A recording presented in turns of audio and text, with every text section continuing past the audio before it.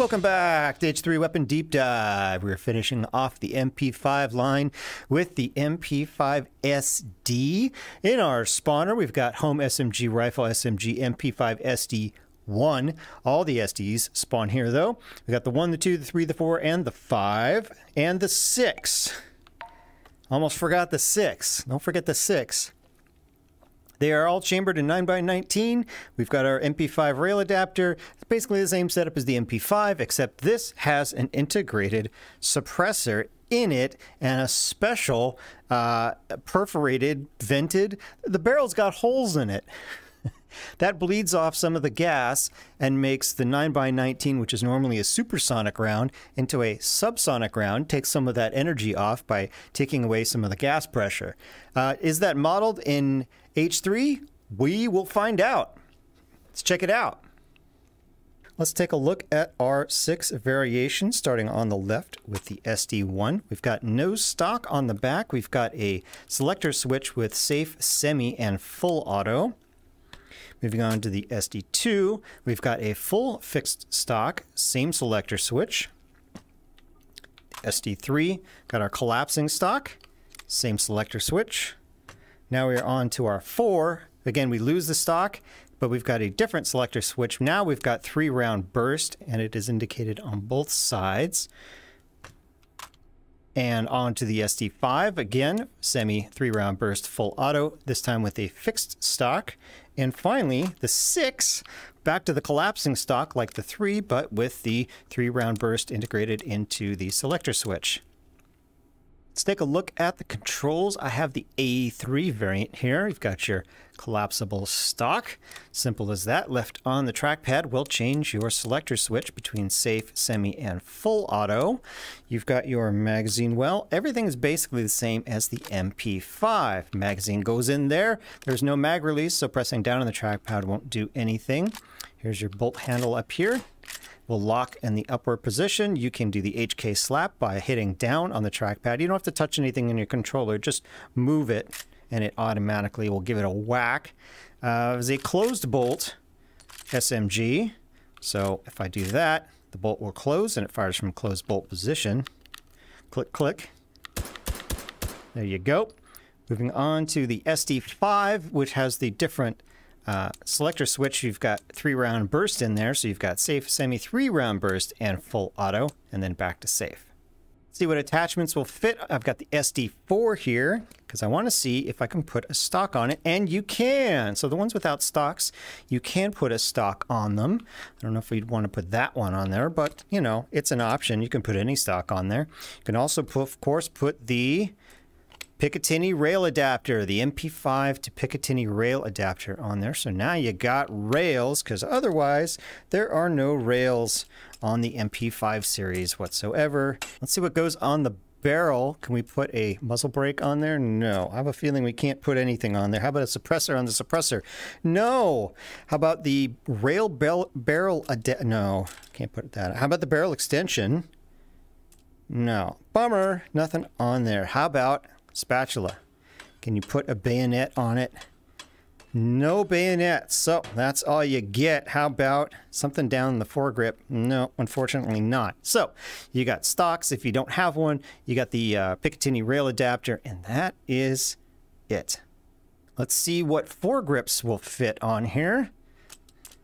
Well, the MP5K Proto foregrip will not go. Will any foregrips go on this, because it's already got an integrated suppressor foregrippy thing here, so no.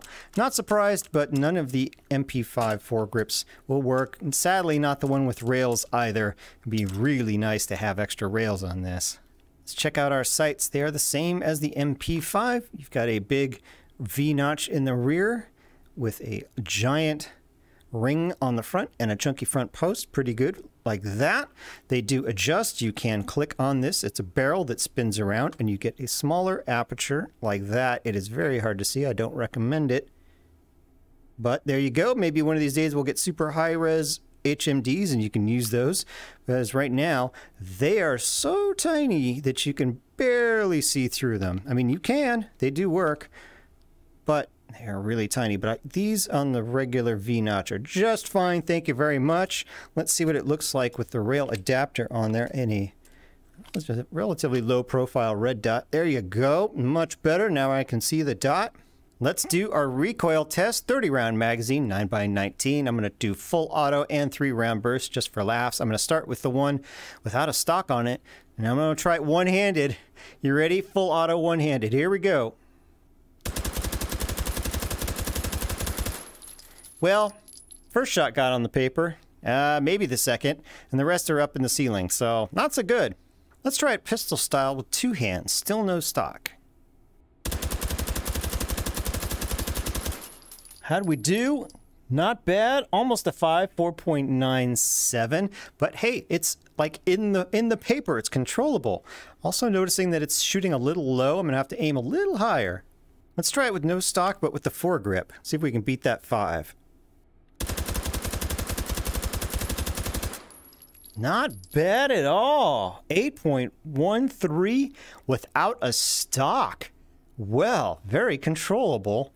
Even missing a stock. So if you get one of these in the spawner but don't have a stock on it, hey, you can probably get by anyway. Let's try it with the stock extended, using a different version here. Don't matter none. It's all the same. Well, I like that. 9.27. Stock makes a significant difference and a great pattern. Whoa, nice. Back to the SD4, we're going to do 3-round bursts, one-handed. Pulling the trigger as fast as I can.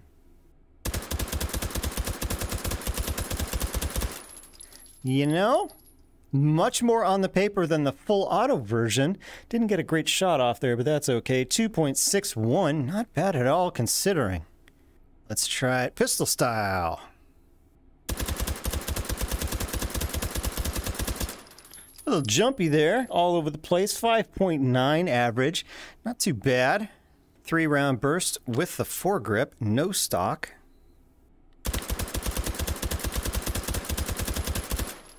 Interesting, kind of settled in a little bit towards the end there. 7.67, not too bad. Not as good as with full auto though. I felt it was more controllable, more consistent with full auto. With the burst mode, you're kind of jumping around a bit. You don't really have as much control. And finally, burst mode with the stock. Ooh, that was good. That was good. 9.33, about the same as the full auto. Much more controllable in that fashion. There you have it, the MP5SD series. Integrally suppressed subsonic 9mm using standard 9x19 ammo. Till next time, I will see you.